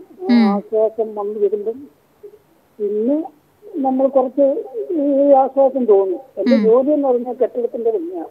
53 വർഷം കൊണ്ട് കെട്ടിടത്തിന്റെ പണി ചെയ്യുന്നതാണ്. ചെറുപ്പത്തിൽ എന്ന് പറഞ്ഞാൽ ഏകദേശം എത്ര വയസ്സായപ്പോൾ ഈ ബുദ്ധിമുട്ട് തുടങ്ങി? ഏകദേശം വളരെ ചെറുപ്പത്തില് അമ്മയൊക്കെ പറഞ്ഞിട്ടുള്ളതെന്ന് പറഞ്ഞാൽ വളരെ ചെറുപ്പത്തില് അസുഖം ഉണ്ടായിരുന്നു എന്നാ പറഞ്ഞു. അന്നൊക്കെ പിന്നെ നാടൻ ചികിത്സയിലാണല്ലോ നടന്നുകൊണ്ടിരിക്കുന്നത്. അങ്ങനെ ആ ചികിത്സയിലൊക്കെ നടന്ന പിന്നെ എനിക്ക് തോന്നുന്നു സിമെന്റിന്റെ ഇതുകൊണ്ട് അങ്ങനെ ഇപ്പൊ പണിക്ക് പോകുന്നില്ല. 2-3 വർഷം കൊണ്ട് ഇപ്പം പണിക്ക് പോകുന്നില്ല. പിന്നെ ഈ സീറോഫ്ലോ എന്ന് പറയുന്ന ഇൻഹേലർ വലിക്കുന്നുണ്ട്. അത് സ്ഥിരമായിട്ട് വലിക്കുന്നുണ്ടോ? സ്ഥിരമായിട്ട് വലിക്കുന്നുണ്ട്. അത് വലിക്കുമ്പോ എങ്ങനെയുണ്ട്? കുറച്ച് സമയത്തേക്ക് കിട്ടും. പിന്നെ ഇത് പിന്നെ പഴയ പിടിയാവും. അതായത് ഇപ്പം നടക്കുമ്പോഴൊക്കെ പ്രയാസമുണ്ട്, നടക്കുമ്പോഴൊക്കെ ശ്വാസമുട്ടലുണ്ട്, നല്ല കിടപ്പുണ്ട്. ഇപ്പൊ നമ്മൾ സംസാരിച്ചുകൊണ്ടിരിക്കുമ്പോ തന്നെ ഒരു കിടപ്പുണ്ട്. അത് എത്ര നാളായത് തുടങ്ങിയിട്ട്? കിടപ്പ് ഇതിപ്പോ ഇങ്ങനെ രൂക്ഷമായതിനു ശേഷമാണ് ഇങ്ങനെ ഈ കിടപ്പ് വന്നത്. അല്ല നേരത്തെ അങ്ങനെ കിടപ്പില്ലായിരുന്നു. അത് എത്ര വർഷമായി കാണും? അത് ഒരു 10-15 വർഷത്തിൽ കൂടുതലായി. അപ്പൊ ഈ സീറോ ഫ്ലോ യൂസ് ചെയ്യാൻ തുടങ്ങിയിട്ട് എത്ര കാലമായി? അത് 10 വർഷത്തിൽ കൂടുതലായി. 10 വർഷത്തിൽ കൂടുതലായി. അപ്പൊ സീറോ ഫ്ലോ യൂസ് ചെയ്യാൻ തുടങ്ങിയതിന് ശേഷം എന്തെങ്കിലും മുന്നേ ഉണ്ടായിരുന്നതിനേക്കാളും കുറഞ്ഞു എന്നുള്ളൊരു രീതിയിൽ തോന്നുന്നുണ്ടോ? അത് നമ്മൾ പിന്നെ നമ്മൾ ഈ ശ്വസിക്കുമ്പം ആ സീറോ ഫ്ലോ നമ്മൾ ശ്വസിക്കുന്ന സമയത്ത് നമുക്ക് ഇച്ചിരി ആശ്വാസം തോന്നും. അത് കാലത്തും വൈകുന്നേരത്തും ഇത് ഉപയോഗിക്കുന്നത്. അത് സ്പേസർ വെച്ചാണോ യൂസ് ചെയ്യുന്നത്? ഒരു ഡബ്ബ പോലൊരു അത് സീറോ ഫ്ലോ എന്ന് പറയുന്നത് ഞെക്കുന്ന ഇൻഹേലർ ആണോ? സ്പ്രേ പോലാണോ ഇരിക്കുന്നത്? അത് ഞെക്കുമ്പോൾ സ്പ്രേ പോലുള്ളത് ഉണ്ടായിരുന്നു. പിന്നെ ഇടയ്ക്ക് വെച്ച് നമ്മളെ ഈ റൂട്ട് ഹോളറിനകത്ത് വലിക്കുന്ന ഒരു സൈസ് ട്യൂബ് ഉണ്ടല്ലോ, ആ ട്യൂബ് ഗുളിക അതിനകത്ത് ഇട്ടിട്ട് പിന്നെ റൂട്ട് ഹോളറിനകത്ത് ഇട്ടതിന് ശേഷം കറച്ചിട്ട് അതിന്റെ പൊടി അതിനകത്ത് വീഴുന്ന ഉടനെ നമ്മള് പിന്നെ മോണയ്ക്കും പല്ലിനും അകത്തോട്ട് വെച്ചിട്ട് നല്ലോണം ശ്വസിച്ച് അങ്ങോട്ട് വെക്കും. അപ്പോൾ അച്ഛൻ്റെ എനിക്ക് മനസ്സിലായത് വളരെ ചെറുപ്പത്തിൽ നിന്ന് തുടങ്ങിയ ശ്വാസംമുട്ടലാണ്. ആദ്യം വന്നു പോകുന്ന ശ്വാസംമുട്ടലായി തുടങ്ങി. പിന്നെ ഇപ്പോൾ ഒരു 10-15 വർഷമായിട്ട് നടക്കുമ്പോഴുള്ള ആയാസം വരെ എത്തി നിൽക്കുന്ന ഒരു ശ്വാസംമുട്ടലാണ്. അപ്പം ഇതെന്ന് പറഞ്ഞാൽ ആസ്തുമ തന്നെയാണ്. അപ്പം അതായത് ഒന്ന് ചെറുപ്പത്തിലെ ശ്വാസംമുട്ടൽ തുടങ്ങി, പിന്നെ അതിൻ്റെ വന്നു പോയിക്കൊണ്ടിരുന്ന ആസ്തുമ ഇപ്പം സ്ഥിരമായിട്ട് നിൽക്കുന്നു. പിന്നെ അതുപോലെ തന്നെ നമ്മൾ എനിക്ക് ഈ കൊളസ്ട്രോളിന്റെ അസുഖമുണ്ട്. അതിനൊക്കെ ഒരു 10-15 വർഷത്തിന് മുമ്പേ അതിന്റെ ചികിത്സ നടന്ന് അതിനൊക്കെ ഇങ്ങനെ ആസ്ത്രീയും ഗുളികകളും അതുമൊക്കെ ഇങ്ങനെ കഴിക്കുന്നുണ്ടായിരുന്നു. വേറെ അതിന്റെ ഗുളികകൾ കഴിക്കുന്നു. കൊളസ്ട്രോളും വേറെ എന്ത് ബുദ്ധിമുട്ടുണ്ട്? ഈ കൊളസ്ട്രോൾ പിന്നെ പറഞ്ഞാൽ നമുക്ക് ചില സമയമൊക്കെ നമ്മളെ കാലും കയ്യിലും ഒക്കെ മസിലുകൾ കയറി കോച്ചി പിടിക്കുക, നല്ലോണം കോച്ചി പിടിക്കും, നല്ല ഭംഗിയായിട്ട് കോച്ചി പിടിക്കുക. അന്നേരം നമുക്ക് എന്തുവാന്ന് അറിയാൻ വയ്യ, നമ്മൊരു ഭയങ്കര വേദനയാ മാംസഭാഗങ്ങൾക്ക്. അപ്പോൾ അച്ഛാ, ഇതായത് കൊളസ്ട്രോളിൻ്റേത് പ്രശ്നമല്ല, ഈ ആസ്തുമയുടെ പ്രശ്നം എന്ന് പറഞ്ഞാൽ അച്ഛൻ ആദ്യമേ പറഞ്ഞല്ലോ ഈ അസ്തലിൻ എന്ന് പറഞ്ഞ ഒരു ടാബ്ലറ്റ് കഴിക്കുന്നുണ്ടായിരുന്നു എന്നുള്ളത്. അത് കഴിക്കുമ്പോൾ കുറയുന്നുണ്ടായിരുന്നു. അതേപോലെ അച്ഛൻ്റെ മൊത്തത്തിലുള്ള ലക്ഷണങ്ങൾ കേട്ടിട്ട് അത് 100% ആസ്തുമയാണ്. പക്ഷേ ഇത്രയും വർഷമായിട്ട് പ്രശ്നങ്ങളുള്ളത് കൊണ്ട് അതൊരു പഴക്കം ചെന്ന ഒരു ആസ്തുമയാണ്. അപ്പം ഒത്തിരി നാളിങ്ങനെ അതുപോലെ തന്നെ നമ്മൾ ഈ പേപ്പർ വായിക്കത്തില്ല, എന്തെങ്കിലും പൊടിപടലങ്ങളോ എന്തെങ്കിലും ഉണ്ടെങ്കിൽ ആ പേപ്പറിന്റെ സ്മെല്ല് പിടിക്കത്തില്ല. പിന്നെ കറി വെക്കുന്ന ഉടനെ ആ കറിക്കകത്ത് നമ്മൾ കറിയിലെ എണ്ണ വറക്കുന്ന സമയത്ത് മുളക് കരിയുന്ന അല്ലെങ്കിൽ ചട്ടി ഒന്ന് കരിയുന്ന എന്തെങ്കിലും കരിഞ്ഞ ആ സ്മെല്ലൊക്കെ പെട്ടെന്ന് നമുക്ക് ഒന്ന് പിടിച്ചിട്ട് നമുക്ക് അസ്വസ്ഥതയുണ്ടാവും. ശ്വാസം മുട്ടൽ അന്നേരം അസഹ്യമായ ശ്വാസം മുട്ടൽ അന്നേരം ഉണ്ടാവും. അപ്പോൾ ഇപ്പോൾ ഉള്ള ട്രീറ്റ്മെന്റ് ഒക്കെ ഒന്ന് മോഡിഫൈ ചെയ്യേണ്ടി വരും അച്ഛാ. ഇപ്പം പോകുന്ന അതായത് ഇപ്പം സീറോ ഫ്ലോ എന്ന് പറയുന്ന ഇൻഹേലർ ഉണ്ടല്ലോ, അത് വലിക്കണം. അതിൻ്റെ കൂടെ അതായത് അതിൽ കൺട്രോൾ വരുന്നില്ലെന്നുണ്ടെങ്കിൽ വേറെ എന്തെങ്കിലും ഇൻഹേലറോ അല്ലെങ്കിൽ ടാബ്ലറ്റോ അങ്ങനെയുള്ള കാര്യങ്ങൾ കൂടുതലായിട്ട് എടുക്കേണ്ടി വരും. മനസ്സിലായോ? ഇതിൻ്റെ കൂടെ ഈ സീറോ ഫ്ലോയുടെ കൂടെ തന്നെ വേറെ ഇൻഹേലർ എടുക്കേണ്ടി വരും. അല്ലെങ്കിൽ സീറോ ഫ്ലോ മാറ്റിയതിന് ശേഷം വേറെ ഇൻഹേലർ, അതായത് കൂടുതലായിട്ടുള്ള മെഡിസിൻസ് യൂസ് ചെയ്യേണ്ടി വരും. കാരണം വളരെ പഴയ ഒരു രോഗമാണ്. രണ്ടാമത് ഇത്രയും വർഷമായതുകൊണ്ടും അതിൻ്റെ കറക്റ്റായിട്ടുള്ള ട്രീറ്റ്മെൻറ്റ് എന്ന് പറഞ്ഞാൽ സീറോ ഫ്ലോ ആണ്. അസ്താലിൻ ഒരു പഴയ ട്രീറ്റ്മെൻറ്റ് മാർഗ്ഗമായിരുന്നു. അത് യൂസ് ചെയ്ത് എന്താ പറയുന്നത്, അതിൻ്റെ സൈഡ് എഫക്റ്റ് ഉണ്ട്. അപ്പം അത് കറക്റ്റായിട്ട് ഈ ശ്വാസനാളികളിലുള്ള നീർക്കെട്ടിനെ ഈ അസ്തലിൻ എന്ന് പറയുന്ന ടാബ്ലറ്റ് അതിനൊന്നും ചെയ്യാൻ പറ്റത്തില്ല. അപ്പം സീറോ ഫ്ലോ ആണ് അതിൻ്റെ. അപ്പം അതങ്ങനെ മൂക്കൊലിപ്പ് എന്ന് പറഞ്ഞാൽ ഭയങ്കര മൂക്കൊലിപ്പ്. അത് പിന്നെ മൂക്കിനകത്ത് നമ്മൾ വിരലിട്ടിട്ട് ചിലപ്പം ചൊറിയേണ്ട ഒരു സ്ഥിതി വരും. അത്രയും ഒരു എപ്പോഴും മൂക്കിക്കുള്ള ചില സമയങ്ങളിൽ ജലം ഇങ്ങനെ ഒഴുകിക്കൊണ്ടിരിക്കും. കഫത്തിനാണെ കട്ടിയില്ല, നോർമലായ വെള്ള നിറവാ കഫത്തിന്. അപ്പം ആസ്തമയുണ്ട്, മൂക്കിലുള്ള അലർജി ഉണ്ട്. ആസ്തമയുടെ ട്രീറ്റ്മെൻറ്റ് നമുക്ക് മോഡിഫൈ ചെയ്യേണ്ടി വരും. മോഡിഫൈ ചെയ്യുന്നതിന് മുന്നോടിയായിട്ട് എന്തുമാത്രം ലങ് ഫങ്ഷൻ ഉണ്ടെന്ന് നോക്കണം. എന്തെങ്കിലും എന്താ പറയുന്നത്, എത്രമാത്രം ലങ് ഫങ്ഷൻ ഉണ്ടെന്നും അതിനുശേഷം നമ്മൾ ട്രീറ്റ്മെൻറ്റ് സ്റ്റാർട്ട് ചെയ്തതിന് ശേഷം, അതായത് ഇപ്പോൾ ഉള്ള ട്രീറ്റ്മെൻറ്റിൽ നിന്ന് മോഡിഫൈ ചെയ്തതിന് ശേഷം ഒരു 2-3 മന്ത്സിൽ ഒന്നോടെ ലങ് ഫങ്ഷൻ ചെയ്ത് എന്തുമാത്രം ഇമ്പ്രൂവ്മെൻറ്റ് വരുന്നു എന്നുള്ളതും നോക്കേണ്ടത് വരും. മനസ്സിലായോ? അതുപോലെ inhaler use ചെയ്യുമ്പോഴെപ്പോഴും spacer മുഖാന്തരമേ use ചെയ്യാവുള്ളൂ. Correct direct ആയിട്ടുള്ള ഇൻഹേലർ സ്പേസർ എന്ന് പറഞ്ഞൊരു ഡബ്ബ ഉണ്ടാവുമല്ലോ അച്ഛാ, അതിൽ ഫിറ്റ് ചെയ്ത് യൂസ് ചെയ്യുന്നേ. അത് അങ്ങനെയേ യൂസ് ചെയ്യാവുള്ളൂ ഇൻഹേലർ യൂസ്. അപ്പം നമ്മളിട്ട് വലിക്കുന്ന ഉടനെ വലിച്ചിട്ട് 1-2 ദിവസം നമ്മൾ അതിട്ട് പൊടി വലിച്ചതിന് ശേഷം ഈ പൊടിയുടെ കുറച്ച് അംശങ്ങളൊക്കെ എന്ന് പറഞ്ഞാൽ റൂട്ട് ഹോളിനകത്ത് കത്തിപ്പിടിച്ചിരിക്കും. നമ്മളത് ചൂടുവെള്ളത്തിൽ കഴുകി റോട്ട ഹെയിലർ ഉപയോഗിക്കുമ്പോഴേ ഒരു ക്യാപ്സ്യൂൾ ഇട്ടിട്ട് അത് വലിച്ചെടുക്കുകയല്ലേ ചെയ്യുന്നത്? എത്ര ക്യാപ്സ്യൂൾ ഇടുന്നുണ്ട്? അത് റോട്ട ഹെയിലർ യൂസ് ചെയ്യുമ്പോഴേ ഒരു സമയം എത്ര ക്യാപ്സ്യൂൾ യൂസ് ചെയ്യുന്നുണ്ട്? ആദ്യമേ ഒറ്റ കുരുത്തം പിടിക്കും. ആ കുരുത്തം പിടിക്കുന്ന ചിലപ്പോൾ നമുക്ക് ശ്വാസം കിട്ടാതെ വരും. കിട്ടാതെ വരുന്ന ഉടനെ പിന്നെ നമ്മളത് ഒന്നുകൂടെ വലിക്കുമ്പോഴേ ചിലപ്പോൾ ഈ ശ്വാസം നമ്മൾ എടുത്തിട്ട് അങ്ങോട്ട് എടുക്കുന്ന ഉടനെ ചിലപ്പോൾ തിരിച്ച് ചെയ്യുന്ന കണക്ക് തിരിച്ചു വരും. നമ്മൾ ശ്വാസം മുട്ടി ഇങ്ങനത്തെ ഒരു ഇത് വരുന്നത്. ഇപ്പൊ എന്ത് ഇൻഹേലർ ഉപയോഗിച്ചാലുണ്ടല്ലോ അച്ഛാ, ഇൻഹേലർ ആണോ റോട്ട ഹെയിലർ ആണോ എന്ത് യൂസ് ചെയ്താലും നമ്മൾ ഈ ഉള്ളിലോട്ട് വലിച്ചതിന് ശേഷം കുറച്ച് സമയം ശ്വാസം ഉള്ളി വെക്കണം. അതായത് ഒരു 10 വരെ മനസ്സിൽ എണ്ണുന്നവരെ ശ്വാസം ഉള്ളി വെച്ചാലേ അത് കറക്റ്റായിട്ട് അതിന് അതൊക്കെ ഞാൻ ഇങ്ങനെ ചെയ്യുന്നുണ്ട്. ഒരു സൈഡിലെ മൂക്ക് പിടിച്ച് അടച്ച് ശ്വാസം മേപ്പോട്ട് നല്ലോണം വലിച്ചതിന് ശേഷം കുറച്ച് കഴിഞ്ഞതിന് ശേഷം പിന്നെ അടുത്ത മൂക്കിൽ കൂടെ ആ ശ്വാസം അടുത്ത കാര്യത്തിൽ കൂടെ ആ ശ്വാസം വിടും. പിന്നെ അതുപോലെ നെഞ്ചിന് നമ്മളില്ലേ കൊളുത്തി പിടിക്കുന്ന നമ്മൾ ചൂണ്ടക്കകത്തോ സൂചിയൊക്കെ കുത്തുന്നവർക്കുള്ള വേദന പോലുണ്ട്. അപ്പോൾ അച്ഛാ ഈ ഇൻഹേലർ ഇത് എങ്ങനെയാണ് യൂസ് ചെയ്യുന്നതെന്നുള്ളത് അച്ഛൻ കാണുന്ന ഡോക്ടറെ മീൻസ് അവർ ചെക്ക് ചെയ്യും അത് കറക്റ്റ് ആയിട്ടാണോ യൂസ് ചെയ്യുന്നതെന്നുള്ളത്. അല്ല, കറക്റ്റായിട്ട് ഡോക്ടറായിട്ട് തന്നെ നമ്മൾ പിന്നെ ഇൻഹേലർ നമ്മൾ തന്നതിന് ശേഷം നമ്മളതിന്റെ ക്യാപ്പ് തുറന്നിട്ട് വായിക്കകത്തോട്ട് വെച്ചിട്ട് ആ സ്പ്രേ ചെയ്ത് ഒരൊറ്റ സ്പ്രേയാ. അതെനിക്ക് മനസ്സിലായി അച്ഛൻ. അച്ഛൻ പറയുന്നത് എനിക്ക് മനസ്സിലായി. പക്ഷേ നമ്മളിത് യൂസ് ചെയ്യുന്നുണ്ട്, അച്ഛൻ പറയുന്നത് എനിക്ക് സ്റ്റെപ്പൊക്കെ മനസ്സിലായി. പക്ഷെ അതെന്താണെന്നുള്ളത് ഒരാൾ ഇത് കാണണം. അച്ഛൻ യൂസ് ചെയ്യുന്നത് എങ്ങനെയാണെന്നുള്ളത് കാണണം. അപ്പം അത് കണ്ട് അതിൻ്റെ അകത്ത് എന്തെങ്കിലും തെറ്റുണ്ടെങ്കിൽ അത് തിരുത്തണം.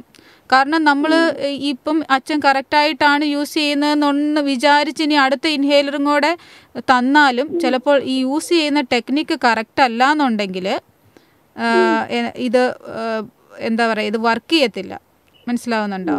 അപ്പോൾ ഓരോ പ്രാവശ്യം നമ്മൾ മെഡിട്രിനയിലൊക്കെ ചെയ്യുന്നത് എങ്ങനെയാണെന്ന് വെച്ചാൽ നമ്മൾ ഒരു പ്രാവശ്യം വരുന്നു, നമ്മൾ പഠിപ്പിച്ചു കൊടുക്കുന്നു, നമ്മൾ കാണുന്നു അവരത് എങ്ങനെയാണ് യൂസ് ചെയ്യുന്നതെന്ന് നമ്മൾ കറക്റ്റായിട്ട് അവർക്ക് പഠിപ്പിച്ചു കൊടുക്കുന്നു. അങ്ങനെ ഒരു 3 പ്രാവശ്യം ഓരോ പ്രാവശ്യം വരുമ്പോഴും ആ ഇൻഹേലറും അവരെന്താണ് മെഡിസിൻസ് എടുക്കുന്നതെന്നുള്ളതും അത് എടുത്തുകൊണ്ട് വരണം. അപ്പോൾ ഓരോ പ്രാവശ്യവും നമ്മളത് റീചെക്ക് ചെയ്യും. കറക്റ്റായിട്ടാണോ യൂസ് ചെയ്യുന്നതെന്ന് ഓരോ പ്രാവശ്യവും നമ്മൾ പഠിപ്പിച്ചു കൊടുക്കും. അപ്പോൾ അത് ഇടയ്ക്കിടയ്ക്ക് റീചെക്ക് ചെയ്തുകൊണ്ടിരിക്കണം. ഇപ്പോൾ നമ്മൾ കൊടുക്കുന്ന ഇൻഹേലറിനോട് പേഷ്യൻ്റ് റെസ്പോണ്ട് ചെയ്യുന്നില്ല എന്നുണ്ടെങ്കിൽ നമ്മൾ കുറച്ച് മെഡിസിൻസ് കൂട്ടുന്നതിന് മുന്നോടിയായിട്ട് ഇതെല്ലാം ചെക്ക് ചെയ്തിട്ടേ മെഡിസിൻ കൂട്ടാവൂ എന്നാണ്. മനസ്സിലാവുന്നുണ്ടോ? ശരി. ഓക്കെ അച്ഛാ, അപ്പോൾ എന്തായാലും വിളിച്ചതിൽ സന്തോഷം. അപ്പോൾ ഡോക്ടർ, നമ്മൾ പറഞ്ഞു നിർത്തിയത് മാസ്കിൻ്റെ കാര്യമായിരുന്നു. മാസ്ക് നമ്മൾ അതായത് മൊത്തം നമ്മുടെ കമ്മ്യൂണിറ്റിയിൽ ഇൻഫെക്ഷൻസ് കുറയ്ക്കാൻ ശരിക്കും മാസ്ക് ഉപയോഗപ്പെടുന്നുണ്ട്. അതായത് ഇപ്പം ആസ്മ പേഷ്യൻസ് ആണെങ്കിലും പുറത്തു പോകുമ്പോൾ മാസ്ക് വയ്ക്കുന്നത് നല്ലതാണ്. പക്ഷേ എല്ലാ ഇൻഫെക്ഷൻസും പ്രിവെൻറ്റ് ചെയ്യുമോ എന്ന് ചോദിച്ചിട്ടുണ്ടെങ്കിൽ ചെയ്യില്ല. അപ്പോൾ ഈ ഇങ്ങനെ ബുദ്ധിമുട്ടുകളൊക്കെ നേരിടുന്ന ഒരു സമയത്ത് അധികം ശ്വാസം എടുക്കാനൊക്കെ ബുദ്ധിമുട്ടുന്നവർ കൂടുതലും സങ്കീർണമാവുകയല്ലേ ചെയ്യുന്നത് മാസ്ക് വയ്ക്കുകയാണെങ്കിൽ? അത് അവർക്ക് ശ്വാസം മുട്ടൽ കൂടുതലായിട്ട് തോന്നുന്നേ ഉള്ളൂ. എല്ലാ പേഷ്യൻസും ഇപ്പം നമ്മുടെ ഒപിഡിയിൽ ഇരിക്കുന്ന സമയത്തും പേഷ്യൻസ് ആരും മാസ്ക് വെക്കാൻ ആർക്കും ഇഷ്ടമുണ്ടാവില്ല. പക്ഷേ അവർ മാസ്ക് വെക്കുകയാണെന്നുണ്ടെങ്കിൽ കമ്മ്യൂണിറ്റിയിലുള്ള ഓവറോൾ ഇൻഫെക്ഷൻസിൻ്റെ തോത് കുറയും. ഓക്കെ ഡോക്ടർ, നമുക്ക് എന്തെങ്കിലും മറ്റൊരു കോൾ വെയിറ്റ് ചെയ്യുന്നുണ്ട്. ഹലോ. നമസ്കാരം. ഓക്കെ ഡോക്ടർ ഉണ്ട്, സംസാരിച്ചോളൂ. എനിക്ക് രാവിലെ 4 മണി 5 മണിക്കൊക്കെ നല്ല തുമ്മലാണ്. 5 മിനിറ്റ് മൂക്കൊലിപ്പുണ്ട്, 5 മിനിറ്റ് നിൽക്കും. അതിനുശേഷം അതങ്ങ് തന്നെ മാറുമോ? തന്നെ മാറും. ചില സമയത്ത് ആഴ്ചയിലൊരിക്കൽ അവില് ചിലപ്പോ കഴിച്ചു കഴിഞ്ഞാലുണ്ടല്ലോ, പിന്നെ ഒരാഴ്ച 2 ആഴ്ച ഇല്ല. വേറെ എന്തെങ്കിലും ബുദ്ധിമുട്ടുണ്ടോ അച്ഛാ? ശ്വാസം മുട്ടലോ ചുമയോ അങ്ങനെയൊന്നുമില്ല? ഇതാ എത്ര നാളായി ഇത് തുടങ്ങിയിട്ട്? ഇത് തുടങ്ങിയിട്ട് എനിക്ക് വലിയ അസ്വസ്ഥതയായിട്ടൊന്നുമില്ല. രാവിലെ മിക്കവാറും 4 മണി 5 മണിയൊക്കെ ആകുമ്പോൾ തുമ്മും. ചിലപ്പോ അത് ഇല്ലെങ്കിൽ 6-7 മണിക്ക് തുമ്മും. അത് 3-4 വട്ടം തുമ്മും, മൂക്കൊലിപ്പ് വരും. വല്ലപ്പോഴും മന്ത്ലി ഒഴിച്ചൊക്കെ അവില് ഒരു പകുതിയോ ഒന്നോ കഴിക്കുമ്പോ പിന്നെ ഒരു മാസത്തേക്കില്ല. വീട്ടിലെ പൊടിയൊക്കെ തൂക്കുവാണെങ്കിൽ തുമ്മൽ വരുമോ അച്ഛാ? അലർജി ഒന്നുമില്ല. അങ്ങനെയൊന്നുമില്ല. ഓക്കെ. പക്ഷെ ഈ രാവിലെ വരുന്ന തുമ്മൽ ദോഷമുണ്ടോ? എങ്ങനെ? അവില് കഴിക്കുന്നതിൽ ദോഷമുണ്ടോ എന്ന് ചോദിച്ചാൽ അവില് കഴിക്കുന്നതിൽ ദോഷമുണ്ടോന്നാണോ ക്വസ്റ്റ്യൻ? അവില് കഴിക്കുന്നതിൽ ദോഷമില്ല എന്ന് വെച്ചാൽ എന്നും കഴിക്കേണ്ട ആവശ്യം വരുന്നുണ്ടെങ്കിൽ ഒരു നേസൽ സ്പ്രേ യൂസ് ചെയ്യുന്നതാണ് നല്ലത്. മീൻസ് 1-2 പ്രാവശ്യം ഇപ്പം മാസത്തിൽ യൂസ് ചെയ്യുന്നത് കൊണ്ട് അതുകൊണ്ട് പ്രത്യേകിച്ചും ദോഷഫലങ്ങളൊന്നുമില്ല. അവിലിൻ്റെ മെയിനായിട്ടുള്ള പ്രശ്നം എന്ന് വെച്ചിട്ടുണ്ടെങ്കിൽ അത് കഴിച്ചു കഴിഞ്ഞാൽ നല്ല ഉറക്കം വരും. അല്ലാതെ നമ്മൾ സ്ഥിരമായിട്ട് യൂസ് ചെയ്യേണ്ട ആവശ്യമുണ്ടെന്നുണ്ടെങ്കിൽ അവിലിനേക്കാളും നല്ല ടാബ്ലറ്റ്സ് അല്ലെങ്കിൽ നേസൽ സ്പ്രേ ആണ് ഏറ്റവും നല്ലത്. ഇത് വരുമ്പം കഴിക്കും, പിന്നെ 2 ആഴ്ചത്തേക്ക് കാണത്തില്ല. പകുതിയെ കഴിക്കത്തുള്ളൂ. അത് പ്രശ്നമില്ല അച്ഛാ. അതായത് ഒരു മാസത്തിൽ 1-2 തവണ ഇടയ്ക്ക് യൂസ് ചെയ്യുന്നതിന് കുഴപ്പമില്ല. വേറെ അസ്വസ്ഥതയൊന്നുമില്ല, നല്ല ക്ഷീണമില്ല. ഞാൻ മോർണിംഗ് വാക്ക് ഉണ്ട്, അങ്ങനെയുള്ള യാതൊരു ശാരീരികമായിട്ട് വേറെ അസ്വസ്ഥതകളൊന്നുമില്ല, കൊളസ്ട്രോളില്ല. ശരി. അത് പ്രശ്നമില്ല. അത് നമുക്ക് അങ്ങനെ യൂസ് ചെയ്യാം. നമ്മളും അതുപോലെ യൂസ് ചെയ്യാനാണ്. അവിലല്ല, പക്ഷെ അതിനേക്കാൾ ഇല്ല. വളരെ കുറച്ച് എന്നും യൂസ് ചെയ്യുന്ന വരുന്നില്ലല്ലോ. അപ്പോൾ ഇടയ്ക്കൊന്നും ഒരു ടാബ്ലറ്റ് ഇല്ല. അത് പ്രശ്നമില്ല. ഓക്കെ അച്ഛാ, വിളിച്ചതിൽ സന്തോഷം. അപ്പോൾ ഡോക്ടർ, നമുക്കിപ്പോൾ ആസ്മയുള്ള രോഗികൾ അല്ലെങ്കിൽ ആസ്മ പേഷ്യൻസ് ആണെങ്കിൽ ഈ ഹൈ റേഞ്ചിലൊക്കെ യാത്ര പോകുന്നത്, ഇപ്പോൾ ശബരിമല സീസണൊക്കെ അടുത്ത് നിൽക്കുകയാണ്, അപ്പോൾ ഈ ഒരു ടൈമിൽ അങ്ങനെയുള്ള യാത്രകൾ നല്ലത് തന്നെയാണോ? യാത്രകൾ എന്ന് പറയുമ്പോൾ യാത്രകൾ ചെയ്യുമ്പോഴാണ് ഇൻഫെക്ഷൻസ് കിട്ടാനുള്ള ചാൻസസ് കൂടുതൽ. അപ്പം നമ്മൾ യാത്രകൾ കുറയ്ക്കുന്നതിനേക്കാൾ നല്ലത് ആസ്തമ കൺട്രോളിൽ വെക്കുന്നതാണ്. അപ്പം ആസ്തമ എങ്ങനെയാണ് ട്രീറ്റ്മെൻറ്റ് ചെയ്യുന്നതെന്ന് ചോദിച്ചിട്ടുണ്ടെങ്കിൽ ആസ്തമയുടെ റെഗുലറായിട്ടുള്ള ഇൻഹേലേഴ്സ് ഉണ്ട്. അപ്പോൾ അതിന് വാക്സിനേഷൻസ് ഉണ്ട്. അതായത് വൈറൽ ഇൻഫെക്ഷൻസിൻ്റെ ഇൻസിഡൻസ് കുറയ്ക്കാനുള്ള ഇഞ്ചെക്ഷൻസ് ഉണ്ട്. അപ്പോൾ ഇതൊക്കെ കറക്റ്റായിട്ട് എടുത്താൽ നമ്മളിപ്പം പേഷ്യൻറ്റിനെ ഒരിക്കലും ഇന്നത് ചെയ്യരുത് എന്ന് നമ്മൾ പറയാറില്ല. യാത്ര ചെയ്യാം, പക്ഷേ യാത്ര ചെയ്യുമ്പോൾ ഇപ്പോൾ ഒത്തിരി പേർക്കും വൈറൽ ഇൻഫെക്ഷൻസ് വരുന്ന ഒരു സമയമാണിത്. അപ്പം നമ്മളൊരു യാത്ര ചെയ്താൽ അങ്ങനെ ഉള്ള ഒരു ഇൻഫെക്ഷൻ കിട്ടാനുള്ള ചാൻസസ് ഉണ്ടെന്നേ ഉള്ളൂ. ഹൈ റേഞ്ചിലേക്ക് യാത്ര പോകുമ്പോഴുള്ള ഹൈ റേഞ്ച് എന്ന് പറഞ്ഞാൽ നമ്മളിപ്പം ഹൈ റേഞ്ച് എന്ന് പറയുന്നൊരു ഹൈ ഓൾട്ടിറ്റ്യൂഡ് ഒന്നും അല്ല. അപ്പം നമുക്ക് പിന്നെ ആസ്തമ പേഷ്യൻസിന് വേറൊരു കാര്യം ഹൈ റേഞ്ചിൽ എന്ന് പറഞ്ഞാൽ തണുപ്പ് കൂടുതലായിരിക്കും. അപ്പം climate variation usually ആസ്തമയിൽ well controlled ആയിട്ടുള്ള ആസ്തമയാണ്, ഇൻഹേലർ എല്ലാം കറക്റ്റായിട്ട് യൂസ് ചെയ്യുന്നുണ്ടെന്നുണ്ടെങ്കിൽ അവർക്ക് വലിയ പ്രശ്നങ്ങൾ ഉണ്ടാവേണ്ട കാര്യമില്ല. നമ്മൾ അങ്ങനെ റെസ്ട്രിക്റ്റ് ചെയ്യാറില്ല. ഡോക്ടർ, നമ്മൾ ഇപ്പം മുതിർന്നവരുടെ കാര്യത്തിൽ നിന്ന് അല്പം മാറി നിന്ന് ചിന്തിച്ചു കഴിഞ്ഞാൽ കുട്ടികളുടെ കാര്യത്തിൽ എത്രത്തോളം സങ്കീർണമാണ് ആസ്മ? കുഞ്ഞുങ്ങളിൽ ആസ്തമ എന്ന് പറയുന്നത് പലപ്പോഴും പ്രസൻറ്റ് ചെയ്യുന്നത് റിക്കറൻ്റായിട്ട് ചുമ വരുന്നു, രാത്രികാലങ്ങളിൽ വീസ് വരുന്നു. അതും എല്ലാ വീസും അതായത് വലിവും ആസ്തമയാകണമെന്നില്ല. അപ്പം പ്രായം കുറഞ്ഞ കുഞ്ഞുങ്ങളിൽ 6 വയസ്സിന് താഴെ പ്രായം ഉള്ളവരിൽ റെസ്പിറേറ്ററി ഇൻഫെക്ഷൻസിൻ്റെ അസോസിയേറ്റഡ് ആയിട്ടുള്ള വീസുകൾ വരാം. അപ്പം അതിന് ആസ്തമ എന്ന് ഡയഗ്നോസ് ചെയ്യുന്നതെങ്കിൽ അതൊരു ഫിസിഷ്യൻ ഡയഗ്നോസ് ചെയ്യണം, അതായത് ഒരു പീഡിയാട്രിഷ്യൻ ഡയഗ്നോസ് ചെയ്യണം ആസ്തമയാണെന്നുള്ളത്. സങ്കീർണത എന്താണെന്ന് ചോദിച്ചിട്ടുണ്ടെങ്കിൽ കുഞ്ഞുങ്ങൾക്ക് റിക്കറൻ്റ് ആയിട്ട് ചുമ വരാം, ശ്വാസമുട്ടൽ വരാം, അതവരുടെ സ്കൂൾ അറ്റൻഡ് ചെയ്യുന്നതിനെ ബാധിക്കാം. ഫിസിക്കൽ ആക്ടിവിറ്റീനെ റെസ്ട്രിക്റ്റ് ചെയ്യാം. കുഞ്ഞുങ്ങൾ കൂടുതലും എന്താ പറയുന്നത് സ്പോർട്സ് അവോയ്ഡ് ചെയ്യുക, ഒറ്റയ്ക്ക് ഇരിക്കാൻ റെസ്റ്റ് പ്രിഫർ ചെയ്യുക, ഇങ്ങനത്തെ കാര്യങ്ങളൊക്കെ വരാം ആസ്തമ കൊണ്ട്. അതുപോലെ തന്നെ അൺകൺട്രോൾഡ് ആയിട്ടുള്ള ആസ്തമയാണെങ്കിൽ അവരുടെ ഗ്രോത്തിനെ അത് അഫക്റ്റ് ചെയ്യാം. ഹൈറ്റ് അവരുടെ അറ്റൈൻ ചെയ്യുന്ന ഹൈറ്റ് അറ്റൈൻ ചെയ്യാതിരിക്കുക, അതൊക്കെ വരാം. അപ്പോൾ പൊതുവേ ആസ്മയുള്ള കുട്ടിയാണ്, അപ്പം പൊതുവേ മാതാപിതാക്കൾ പ്രത്യേകമായിട്ടും അവരെ കളിക്കാനോ അല്ലെങ്കിൽ ഈ പറയുന്ന കണക്ക് സ്പോർട്സിലൊന്നും ഏർപ്പെടാനായിട്ട് സമ്മതിക്കാതെ വീട്ടിൽ തന്നെ ഇരുത്തുന്ന ഒരു കണ്ടീഷൻ കണ്ടിട്ടുണ്ട്. അത് നല്ലൊരു നടപടി തന്നെയാണോ? അവരെ പൂർണ്ണമായിട്ടും കളിക്കാനായിട്ടുള്ള ഒരു സാഹചര്യം മാറ്റി നിർത്തുകയാണ് ചെയ്യുന്നത്. അതായത് കുഞ്ഞുങ്ങൾക്ക് ഫിസിക്കൽ ആക്ടിവിറ്റി എപ്പോഴും വേണം. അതായത് സ്പോർട്സ് ഒരു റെസ്ട്രിക്ഷൻ അല്ല കുഞ്ഞുങ്ങൾക്ക്, ആസ്തമ ഉണ്ടെങ്കിൽ പോലും. അതായത് ആസ്തമ കൺട്രോളിൽ വെച്ചതിന് ശേഷം അവർക്ക് നോർമലായിട്ടുള്ള എല്ലാ കാര്യങ്ങളിലും അവർക്ക് ഏർപ്പെടാവുന്നതാണ്. പിന്നെ ചില കുട്ടികളിൽ എക്സസൈസ് ഇൻഡ്യൂസ്ഡ് ബ്രോങ്കോ പ്രൊവക്കേഷൻ, അതായത് ബ്രോങ്കിയൽ ആസ്മ വരാറുണ്ട്. ആസ്തമയുടെ തന്നെ ഒരു, അതായത് എക്സസൈസ് ചെയ്യുമ്പോൾ ആസ്തമയുടെ ലക്ഷണങ്ങൾ കാണിക്കുക.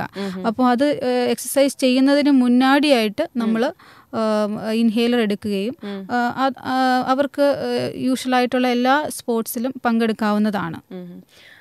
പിന്നെ മറ്റൊരു കാര്യമാണ്, കുട്ടികളിലല്ല മുതിർന്നവരിലാണെങ്കിൽ പോലും ആസ്മയുടെ ഒരു ലക്ഷണം കണ്ടു തുടങ്ങിയാൽ തന്നെ പ്രാരംഭഘട്ടത്തിലെ ഇൻഹേലർ എടുക്കുന്ന ഒരു പ്രവണത കണ്ടിട്ടുണ്ട്. അത് നല്ലൊരു പ്രവണത തന്നെയാണോ? അത് തുടർന്ന് നമുക്കത് കണ്ടിന്യൂ ചെയ്ത് പോകേണ്ടി വരുമോ? ആസ്തമയുടെ ട്രീറ്റ്മെൻറ്റ് എന്ന് പറയുന്നത് തന്നെ ഇൻഹേലേഴ്സ് ആണ്. അത് ഡിഫറെൻറ്റ് ടൈപ്സ് ഇൻഹേലർ ഉണ്ട്, ഡിഫറെൻ്റ് ആയിട്ടുള്ള മെഡിസിൻസ് ഉണ്ട് ഇൻഹേലറിൽ. അപ്പോൾ നമുക്ക് അടുത്തൊരു കോൾ എത്തിയിട്ടുണ്ട് ഡോക്ടർ. ശരി. ഹലോ. ഹലോ, നമസ്കാരം. ചേച്ചി ഡോക്ടറോട് സംസാരിച്ചോളൂ. ഹലോ, നമസ്കാരം, പറഞ്ഞോളൂ. ഡോക്ടർ, ഞാൻ എന്റെ മോൾക്ക് വേണ്ടിയാണ് ചോദിക്കുന്നത്.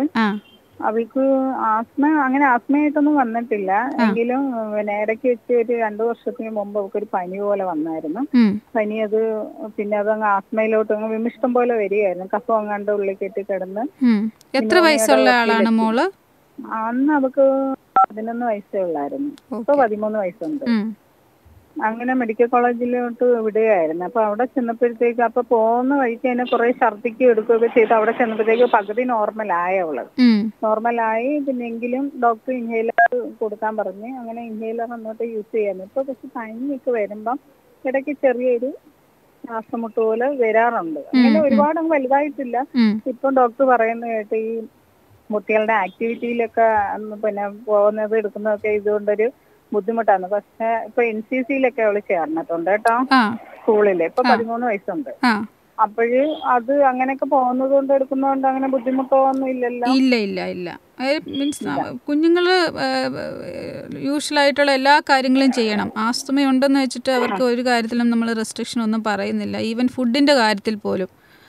അതായത് പർട്ടിക്കുലറായിട്ടൊരു ഫുഡിനോട് അലർജി ഉണ്ടെന്ന് അതായത് ഒരു ഡോക്ടർ കൺഫേം ചെയ്താൽ മാത്രമേ അത് അവോയ്ഡ് ചെയ്യാവുള്ളൂ. ബാക്കി എല്ലാ ഫുഡും അലർജി ഒന്നും ഇതുവരെ പറഞ്ഞിട്ടില്ല. എങ്കിലും അവൾക്ക് ഈ ഐസ്ക്രീം, അതായത് തണുത്ത ആഹാരങ്ങൾ കഴിക്കുമ്പോൾ അങ്ങനെ ഒരു ഇതുവരെ ഇൻഹേലർ ചിലപ്പോൾ എടുക്കാറുണ്ട്. അതായത് അതെന്തുകൊണ്ടാണെന്ന് വെച്ചാൽ ഉള്ളിലുള്ള ആസ്തമ അത് കൺട്രോളിലല്ല എന്നാണ് അത് കാണിക്കുന്നത്. മനസ്സിലാവുന്നുണ്ട്. നമ്മൾ തണുത്ത കാര്യങ്ങൾ എടുക്കുമ്പോൾ അത് വരുന്നു എന്നുണ്ടെങ്കിൽ നമ്മളുടെ ട്രീറ്റ്മെൻറ്റ് അഡിക്വേറ്റ് അല്ല. അപ്പോൾ കുറച്ചും കൂടെ അതായത് റെഗുലർ ബേസിസിൽ ഇൻഹേലർ എടുക്കേണ്ടി വരും. മനസ്സിലാവുന്നുണ്ട്. ഇടയ്ക്കിടയ്ക്ക് എന്ന് വെച്ചാൽ നമ്മുടെ മെയിനായിട്ടുള്ള ഇതിൻ്റെ നമ്മൾ എന്തിനാണ് ഈ ആസ്തമ ട്രീറ്റ്മെൻറ്റ് ചെയ്യുന്നത് എന്ന് വെച്ച് ചോദിച്ചു കഴിഞ്ഞിട്ടുണ്ടെങ്കിൽ കോംപ്ലിക്കേഷൻ ഡെവലപ്പ് ചെയ്യാതിരിക്കാനും. ആസ്മയുടെ ഒരു ഘട്ടമായെന്ന് പറഞ്ഞില്ല. കാരണം പിന്നെ ഇവളെ റെഗുലർ ചെക്കപ്പിനായിട്ട് കൊണ്ടുപോയി ചെക്കപ്പ് എല്ലാം ഫുള്ള് ചെയ്തതിൽ ആസ്മയായിട്ടൊന്നും കാണിക്കുന്നില്ല. പിന്നെ ഇങ്ങനെ എന്തെങ്കിലും വരുവാണെങ്കിൽ മാത്രം ഇൻഹേലർ എടുത്താൽ മതി എന്ന് പറഞ്ഞാൽ തന്നു വിട്ടു. എന്ത് ഇൻഹേലറാണ് തന്നിരിക്കുന്നത്? എൻ്റെ പേരെന്താണ്? പേര് ഏത് കളറാണ്? കളർ നീല കളറ്. ഓക്കെ. അപ്പം ഇൻഹേലർ നമുക്ക് സാധാരണ ഇത് ലക്ഷണം കേട്ടിട്ട് ഒരു ആസ്തമയാണ്, ആസ്തമയുടെ തുടക്കമാണ്. ഇടയ്ക്കിടയ്ക്ക് ഈ ലക്ഷണങ്ങൾ കാണിക്കുന്നുണ്ടെങ്കിൽ ഒരു റെഗുലർ ട്രീറ്റ്മെൻറ്റ് സ്റ്റാർട്ട് ചെയ്യുന്നതാണ് നല്ലത്. ഈ നീല കളറുള്ള ഇൻഹേലർ സാധാരണ അസ്തലിൻ എന്ന് പറയുന്ന ഒരു മരുന്ന് ആകാനാണ് സാധ്യത. അപ്പം അതിനേക്കാളും അത് ചേഞ്ച് ചെയ്യേണ്ട ആവശ്യം ഉണ്ടാകും ഇടയ്ക്കിടയ്ക്ക് വരുന്നുണ്ടെന്നുണ്ടെങ്കിൽ.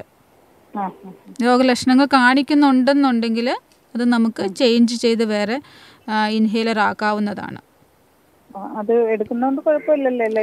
ഇൻഹേലർ എടുക്കുന്നത് അല്ല, ഇൻഹേലർ എടുക്കുന്നതെന്ന് പറഞ്ഞാൽ ആസ്തമയുടെ മീൻസ് ആസ്തമ ഒരു പ്രശ്നമാകാതിരിക്കാൻ വേണ്ടിയാണ്.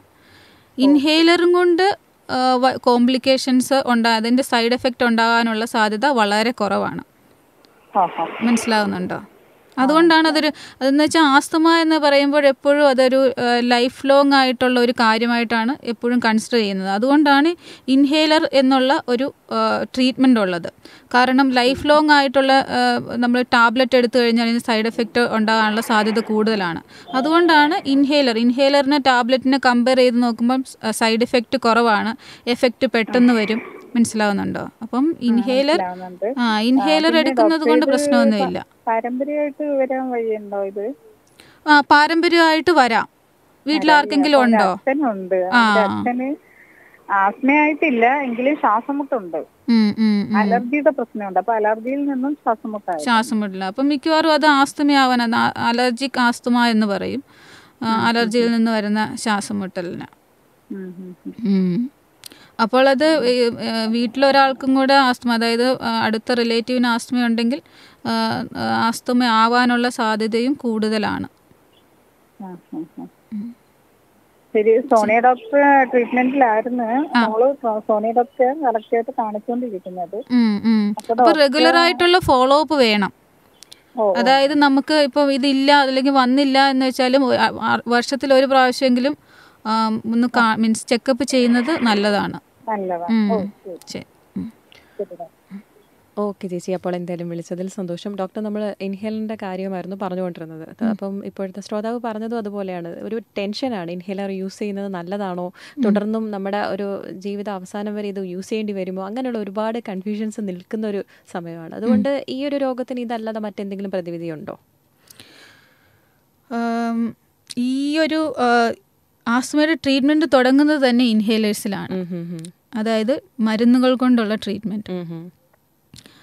ഇൻഹേലർ എന്താണ് പ്രിസ്ക്രൈബ് ചെയ്യുന്നതെന്ന് ചോദിച്ചു കഴിഞ്ഞിട്ടുണ്ടെങ്കിൽ, ആസ്തമ എന്ന് പറയുന്നത് നമ്മളെപ്പോഴും ഒരു ഫിസിഷ്യൻ എന്നുള്ള നിലയിൽ കാണുമ്പോൾ അത് ജീവിതകാലം മുഴുവൻ നീണ്ടു നിൽക്കുന്ന ഒരു രോഗമായിട്ടാണ് നമ്മൾ കാണുന്നത്. അത് റെമിഷനിൽ പോകാം, അതായത് രോഗലക്ഷണങ്ങൾ കാണിക്കാതിരിക്കാം, പക്ഷേ ആ രോഗം ഉള്ളിലുണ്ടാവും. അപ്പോൾ അങ്ങനെ ഒരു രോഗത്തെ ട്രീറ്റ്മെൻറ്റ് ചെയ്യാൻ ഏറ്റവും എഫക്റ്റീവായതും ഏറ്റവും അതായത് ഇൻഹേലർ എന്ന് പറഞ്ഞാൽ കറക്റ്റായിട്ടും അത് ഡയറക്റ്റായിട്ട് ലങ്സിലോട്ടാണ് അതിൻ്റെ ഡ്രഗ് ഡെലിവറി ഉള്ളത്. അപ്പോൾ പെട്ടെന്നുള്ള എഫക്റ്റ് വരും. അതിൻ്റെ ഡോസ് എന്ന് പറയുന്നത് നമ്മൾ സാധാരണ മെഡിസിൻസിൻ്റെ ഡോസ് എടുക്കുവാണെങ്കിൽ ടാബ്ലറ്റ്സിൻ്റെ ഡോസ് എടുക്കുമ്പോൾ മില്ലിഗ്രാമിലാണ് വരുന്നത്. ഇൻഹേലർ എല്ലാം മൈക്രോഗ്രാമാണ്. അതായത് വളരെ കുറഞ്ഞ ഡോസേ ഉള്ളിൽ ചെല്ലുന്നുള്ളൂ. അത് ഏറ്റവും നല്ല ഇൻഹേലർ ടെക്നിക് യൂസ് ചെയ്ത് നമ്മൾ എടുത്താലും ഒരു 20% വരെ ഇൻഹേലറിൻ്റെ ഡോസ് ഉള്ളിൽ ചെല്ലത്തുള്ളൂ. അപ്പോൾ അത് സൈഡ് എഫക്റ്റ് ഉണ്ടാക്കാനുള്ള സാധ്യത വളരെ കുറവാണ്. അപ്പോൾ സൈഡ് എഫക്റ്റ് പറഞ്ഞാലും അത് ലോക്കലായിട്ടുള്ള സൈഡ് എഫക്റ്റ്, അതായത് തൊണ്ടയിൽ ഫംഗൽ ഇൻഫെക്ഷൻ, അത് കറക്റ്റായിട്ടല്ല യൂസ് ചെയ്യുന്നതെന്നുണ്ടെങ്കിൽ, ഇൻസ്ട്രക്ഷൻസ് കറക്റ്റായിട്ട് പാലിച്ചില്ലെങ്കിൽ മാത്രം ചിലർക്ക് ചെറിയ വോയിസ് ചേഞ്ച് വരാറുണ്ട്.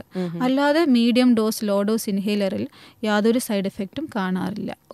അപ്പോൾ ഇൻഹേലറിൻ്റെ കാര്യം പറഞ്ഞു. അതുപോലെ തന്നെ നമ്മളിപ്പോൾ വീട്ടിൽ വളർത്തു നായിക അല്ലെങ്കിൽ വളർത്തു മൃഗങ്ങളെ വളർത്തുമ്പോൾ അതിലൂടെയും ആസ്മ വരാൻ അല്ലെങ്കിൽ അലർജി പ്രോബ്ലംസ് ഒക്കെ ഉണ്ടാകാനുള്ള സാധ്യതയുണ്ടെന്ന് പറഞ്ഞു കേൾക്കുന്നത് ശരിയാണോ?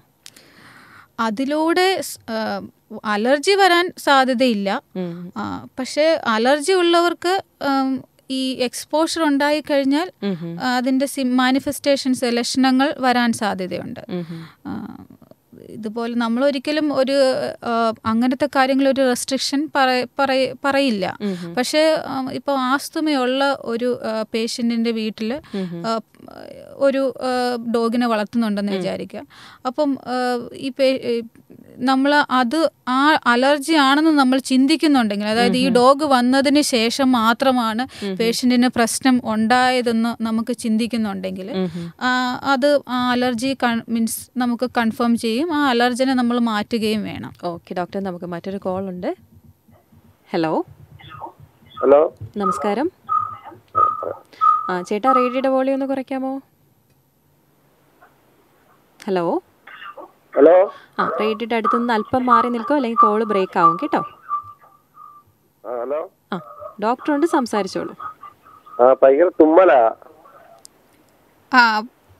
എത്ര വയസ്സുണ്ട് ചേട്ടാ? 57. ഓക്കെ. തുമ്മൽ എത്ര നാളായിട്ട്? ഇപ്പൊ ഒരു 2 ആഴ്ച കൊണ്ടുണ്ട്. ഓക്കെ, 2 ആഴ്ച കൊണ്ടുള്ളൂ. അതിനു മുന്നേ ഇല്ലായിരുന്നു? അതിന് മുമ്പ് ഇടയ്ക്കുണ്ട്. ഈ പെയിന്റിങ്ങിന്റെ പണിയൊക്കെ എനിക്ക് അതിന്റെ ആകുമ്പോൾ സംശയമുണ്ട്. ഓക്കെ. അല്ല, പെയിന്റ് അടിക്കുന്ന സമയത്താണോ തുമ്മൽ കൂടുതൽ? തുമ്മല അതിന്റെ തന്നെ ഈ വണ്ടിയുടെ സ്പ്രേയുടെ. ഓക്കെ. അപ്പോൾ ഇത് തുമ്മൽ മാത്രമേ ഉള്ളൂ അതോ വേറെ എന്തെങ്കിലും ബുദ്ധിമുട്ടും കൂടെ ഉണ്ടോ? അതായത് ശ്വാസം മുട്ടല, ചുമ? തുമ്മൽ മാത്രമേ ഉള്ളൂ. ഓക്കെ. അപ്പം ഇത് ഇങ്ങനെ ഒരു ഇതെന്ന് പറഞ്ഞാൽ നമുക്ക് ഇതാരാ ഒരു ടൈപ്പിലുള്ള അലർജിയാണ്. തുമ്മൽ വരുമ്പം 1-2 പ്രാവശ്യം തുമ്മുള്ളൂ അതോ ഒത്തിരി സമയം തുമ്മൽ നിർത്താൻ പ്രയാസപ്പെടുന്ന അങ്ങനെ ഒരു? ഇല്ല, 2-3 പ്രാവശ്യമേ ഉള്ളൂ. അപ്പോൾ അത് ചെറിയ രീതിയിലുള്ളതാണെങ്കിൽ അതൊരു പ്രശ്നമല്ല. ഇപ്പം എന്ത് തരത്തിലുള്ള രൂക്ഷമായിട്ടുള്ള ഗന്ധമാണെങ്കിലും എല്ലാവർക്കും ഒരു 2-3 പ്രാവശ്യം തുമ്മുന്നത് അത് പ്രശ്നമല്ല. പക്ഷേ തുമ്മലോടുകൂടി മൂക്കൊലിപ്പ്, തുമ്മൽ നിർത്താൻ, ഒരു പ്രാവശ്യം തുമ്മിക്കഴിഞ്ഞ് ഒരു 10 തവണ തുടർച്ചയായിട്ട് തുമ്മുന്നത്, മൂക്കൊലിപ്പ് വരിക, ചൊറിച്ചിൽ, മൂക്കിലുള്ള ചൊറിച്ചിൽ, തൊണ്ടയിൽ ചൊറിച്ചിൽ, ഇതൊക്കെ ആണെന്നുണ്ടെങ്കിൽ അലർജി പ്രശ്നമാകാം. ഇല്ല, അപ്പോൾ അതൊരു പ്രശ്നമുള്ള കാര്യമല്ല ചേട്ടാ. ഓക്കെ ചേട്ടാ, അപ്പോൾ എന്തായാലും വിളിച്ചതിൽ സന്തോഷം. അപ്പോൾ ഡോക്ടർ, നമ്മുടെ പരിപാടിയുടെ ഒരു അവസാന ഘട്ടത്തിലേക്ക് നീങ്ങുകയാണ്. അപ്പോൾ ഈ ഒരു അവസരത്തിൽ എന്താണ് പ്രിയ ശ്രോതാക്കളോട് ഡോക്ടറിന് പറയാനുള്ളത്? അതായത് ആസ്തുമ എന്നുള്ള രോഗത്തിൻ്റെ ട്രീറ്റ്മെൻറ്റ് എന്ന് പറഞ്ഞ ഇൻഹേലറാണ്. നമ്മുടെ മൊത്തം ഒരു സൊസൈറ്റിയിൽ ഒരു സ്റ്റിഗ്മയുണ്ട്. അതായത് ഈ ഇൻഹേലർ യൂസ് ചെയ്ത് കഴിഞ്ഞാൽ ഇത് ഒരു ശീലമാകും, ഇതിൽ നിന്ന് നമുക്ക് പിന്നെ അത് നിർത്താൻ പറ്റില്ല. അങ്ങനെ അതൊരു മിസ്കൺസെപ്റ്റാണ്. ആസ്തുമയുടെ ഫസ്റ്റ് ട്രീറ്റ്മെൻറ്റും ബെസ്റ്റ് ട്രീറ്റ്മെൻറ്റും ഇൻഹേലറാണ്. ബാക്കിയുള്ള അലർജിയിൽ വേറെ തരത്തിലുള്ള ട്രീറ്റ്മെൻറ്റുകളൊക്കെ ഉണ്ട്. പക്ഷേ ഇൻഹേലർ എന്ന് പറയുമ്പോൾ അതൊരു അതൊരു സ്റ്റിഗ്മ ഉള്ളത് കൊണ്ട് ഈവൻ നമ്മൾ എത്രമാത്രം എഡ്യൂക്കേറ്റ് ചെയ്താൽ പോലും പേഷ്യൻസിന് അത് യൂസ് ചെയ്യാൻ ഭയങ്കര ബുദ്ധിമുട്ടാണ്. ശരിക്കും അത് നമുക്ക് പേഷ്യൻസിനോട് പറയാനുള്ളത്, ഇൻഹേലർ ഉപയോഗിക്കുന്നത് കൊണ്ട് ഒരിക്കലും അതൊരു ശീലമായി മാറുകയല്ല. അത് നിങ്ങളുടെ ഡിസീസ് എന്താണെന്ന് വെച്ചാൽ അത് കൺട്രോളിൽ നിർത്തുകയേ ഉള്ളൂ. അതാണ് അതിൻ്റെ ട്രീറ്റ്മെൻറ്റ്. ഇൻ കേസ് അതിൽ കൺട്രോളിൽ വരുന്നില്ല എന്നുണ്ടെങ്കിൽ റെഗുലറായിട്ട് ഫോളോ അപ്പിന് പോവുകയും അതിനനുസരിച്ച് മെഡിസിൻസ് അഡ്ജസ്റ്റ് ചെയ്യുകയും വേണം. ഓക്കെ, അപ്പോൾ ഇത്രയും നേരം നമ്മോടൊപ്പം ഉണ്ടായിരുന്നത് കൊല്ലം മെഡിട്രീന ഹോസ്പിറ്റലിലെ കൺസൾട്ടൻറ്റ് പൾമനോളജിസ്റ്റ് ഡോക്ടർ ആര്യ ഗോപിയാണ്. ഡോക്ടറിൻ്റെ വിലയേറിയ നിർദ്ദേശങ്ങൾക്കും അഭിപ്രായങ്ങൾക്കും റേഡിയോ ബെൻസിഗിൻ്റെ പേരിൽ നന്ദി പറയുകയാണ്. നന്ദി ഡോക്ടർ. Thank you.